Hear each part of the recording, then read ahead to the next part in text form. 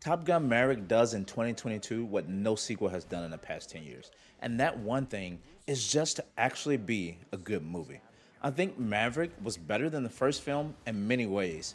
Making a good film in 2022 for the movie industry is like kryptonite to Superman. It's absolutely deadly.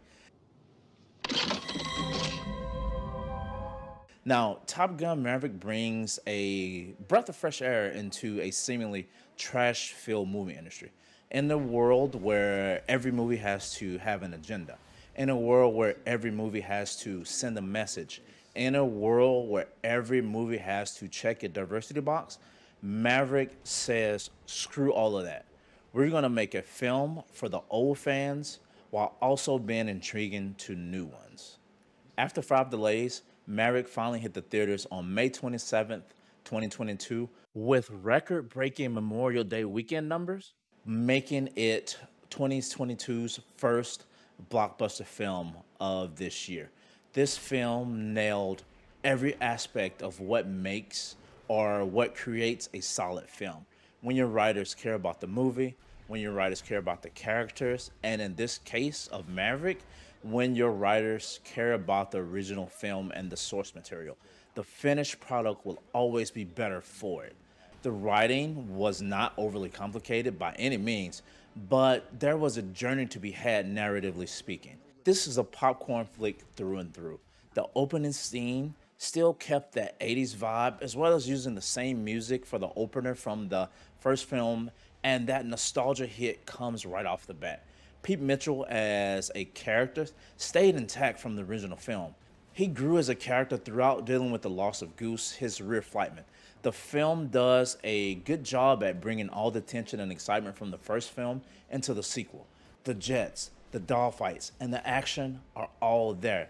The chemistry from the cast was also great. Miles Teller does an absolute great job, and he was an absolute great cast for his role as Rooster. And without any spoilers, he definitely looks the part. The sequel also added a bit of humor in the mix while actually making it fit to the story and also moving the story and the plot forward.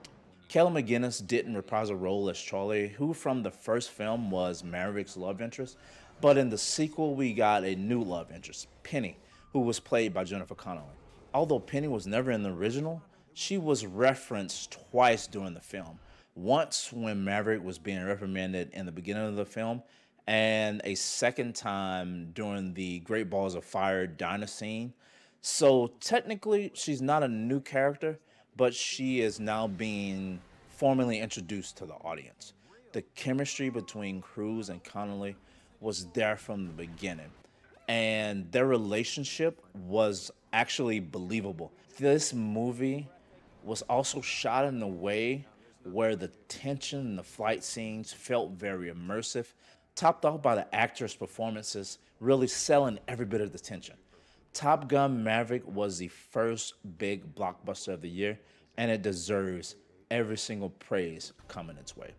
There's not much I would change about this movie, if anything at all. This was no doubt a perfect sequel in the franchise with an already great original film. The film brought back so many things that made the 80s films so great and pretty much stood the test of time as we speak. This definitely is a film that really showed homage to its original, and we definitely need more like it. Even after watching the movie, I had this huge urge of excitement to want to go back and watch the original film again, and that's saying something because most sequels as of late have been totally a disaster and a disappointment. Fun fact, the real life Top Gun school finds its aviators $5 every time they quote a line from the 1986 iconic film. This was explained by former U.S. Navy fighter Guy Buss Snodgrass in his book called Top Gun's Top 10 Leadership Lessons from the Cockpit. Quote, so it is part of our bylaws that if someone overly references the movie, it could be a direct quote or it could be something that is really close to the quote. That's an automatic $5 fine, and it is definitely enforced. And you are expected to pay right then and there. you are expected to pull out your wallet and pay the $5 on the spot. End quote. Top Gun Maverick gets it right, and it's definitely recommended with a solid 9 out of 10. That's it for the video. I really enjoy the film, and I do hope that we get more like it. And I really do think that Hollywood may be headed in the good direction or the right direction with Maverick. But that's it. My name's Lincoln. This is the RPG Show. I'll see you guys in the next one. Peace.